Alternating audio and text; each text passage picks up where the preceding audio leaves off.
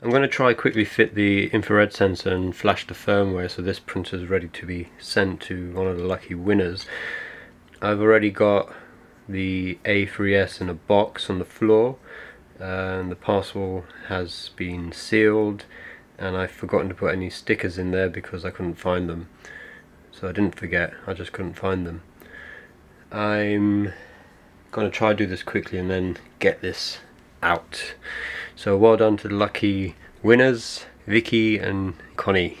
And I should also mention the project files and instructions have been kindly uploaded onto Thingiverse by CDRS Carl. I'm not sure how I meant to pronounce that, and the project is called JGaurora A5 Infrared Auto Bed Level. So I wouldn't have been able to do this without this information being made available. Okay, so this is the infrared sensor. Essentially need to turn this on.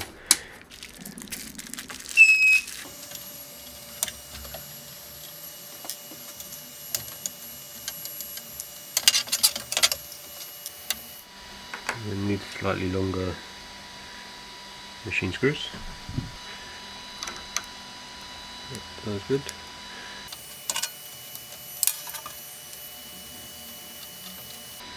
Okay, just pushing the circlips down. Okay, and that's what it's meant to look like. And the nozzle is further down than the bottom of this piece here, and in any case if this were to push down, this will just lift up. Okay, I'll just have a quick read of the instructions on Thingiverse and just make sure I don't bugger this up. Okay, I don't have any tiny machine screws to fix this on like here, so I think what I'm going to have to do, I'm just going to try force a M3 nut in. Is it long enough? Let's find out. Yep, I think it is. Okay, fuck it. Just get it on the front like that.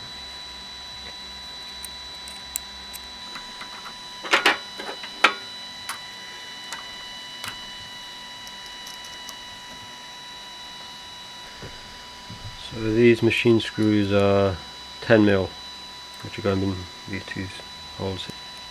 And then the other ones that I used are 5mm maybe. And if I need to, I can adjust this and that. Oh shit. Oh, unbelievable. So this bit of plastic actually scratches onto the terminals. Okay, I'm gonna just bend the pins up, I think.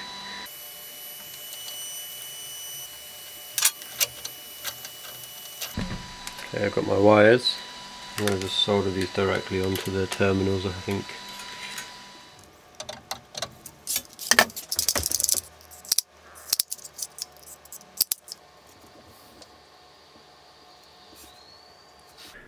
Got my heat shrink here.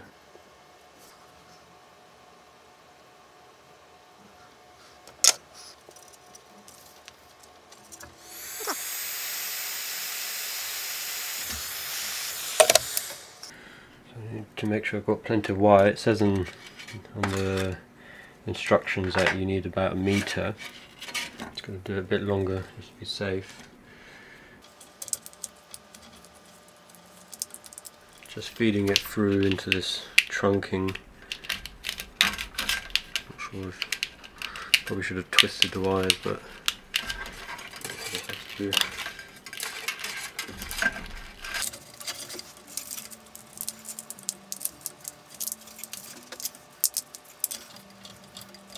Okay, so I've done the wiring up to this point here, and I need to work out how to get it into the enclosure.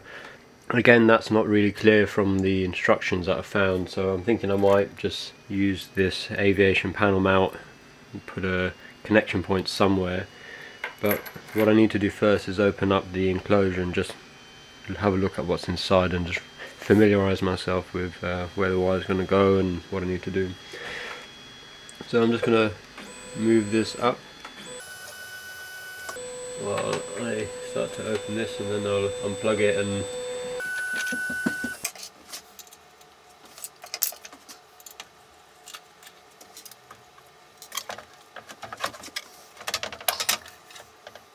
Okay, I think this goes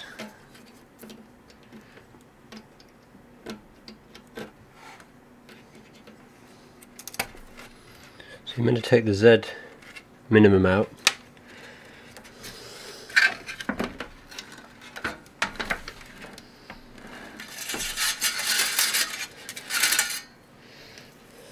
I think I might use these connector terminals just to split the wires so I can do one side and then somehow connect it outside the box, because I think I can pass them through right in here. Yeah, wiring's not great on this machine. I don't find it easy to access.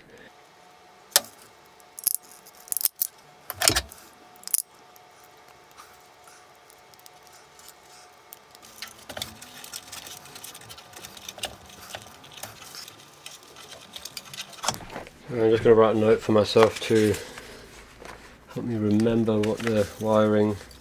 So out is brown, ground is white, and VCC is yellow. And on the control board, voltage ground signal. Someone wrote to me telling me I was doing this wrong, and then I said to them, well, why don't you put a video up, because I've not seen anyone really share how to do this, but I think the way I'm doing it works. Get it in the appropriate jaws so it doesn't move around. This one actually goes a bit too long, so just snip it down a bit. About 3 mil, 4 mil of wire exposed. Pop that in with a little bit of the rubber or PVC sheathing. That seems to work.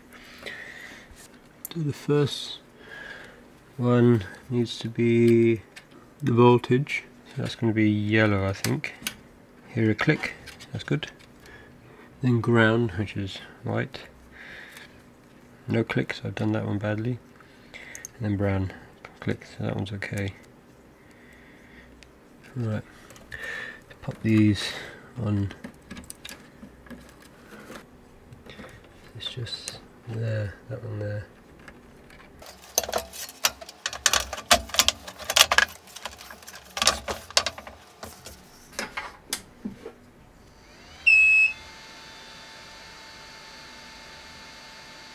Okay, there was a flashing light there, that's a good sign. Okay, I'm just going to flash the firmware on this now. In the file or collection files that you download from Thingiverse with the STL templates and so on in descriptions, there's also a Marlin 1.1.8C file, and if you go to, for this particular board on the JGaurora A5, you want to go to Tools, to Board, and change that to the Arduino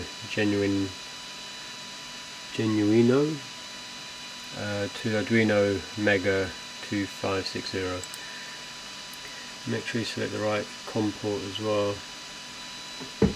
Okay, it's done uploading. That was nice and simple. So the next thing to do is working. The test.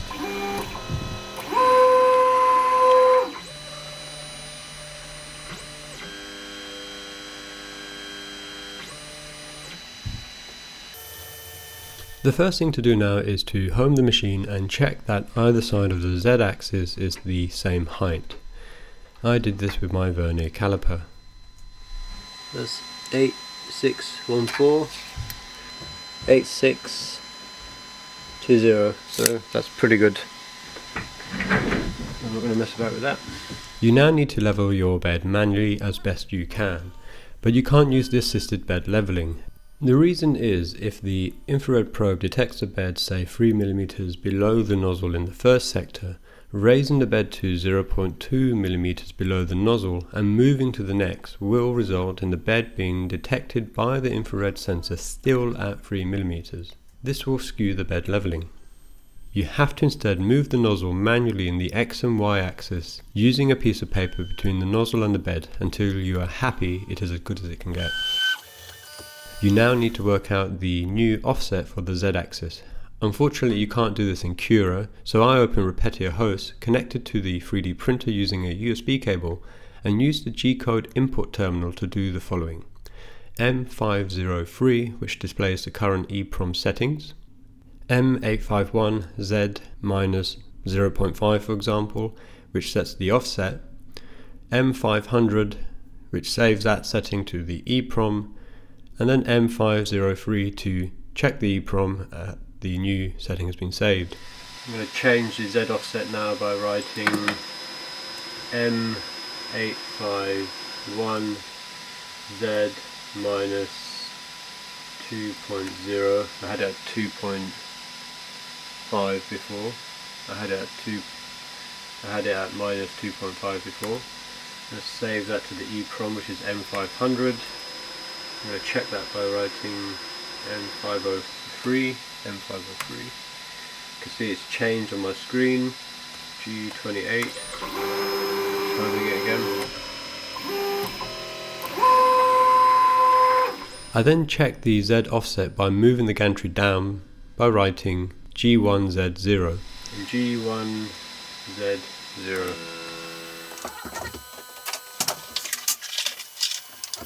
I check the distance between the space between the heat bed and the nozzle with a 0.2mm feeler gauge. If I needed to adjust the offset, I repeated the M851 command, changing the measurement. Closer to 0 is higher, and further into the minus numbers moves the offset lower. Again, M500 to save to the EEPROM, and M503 to check that it has saved.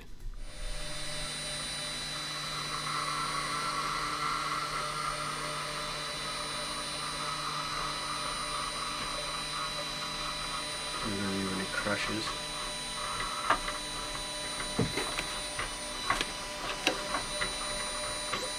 Yeah.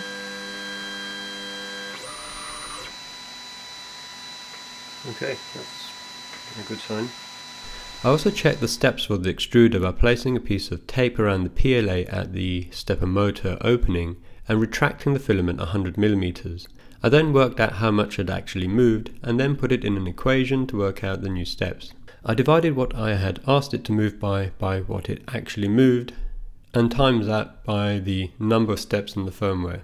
I rewrote the new steps into the firmware and reflashed the Arduino using IDE. Okay, that's done. Close that. Reconnect on Repetio Host.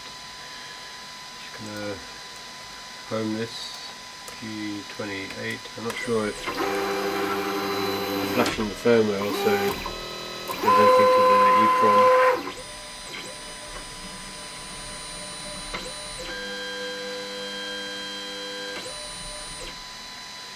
G1Z0. No, I think it does. Okay, I'm going to put some PLA in there and just do a test print. Okay, I just found a video by Dahazu. I think what I did when I opened this up, I accidentally moved this in the wrong place. And what you need to do is turn that around, pop it in like that. Hopefully that's going to be okay now.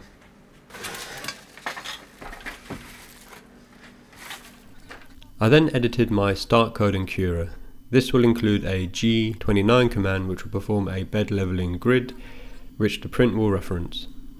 This information is also available to see after the M503 command, but again not in Cura.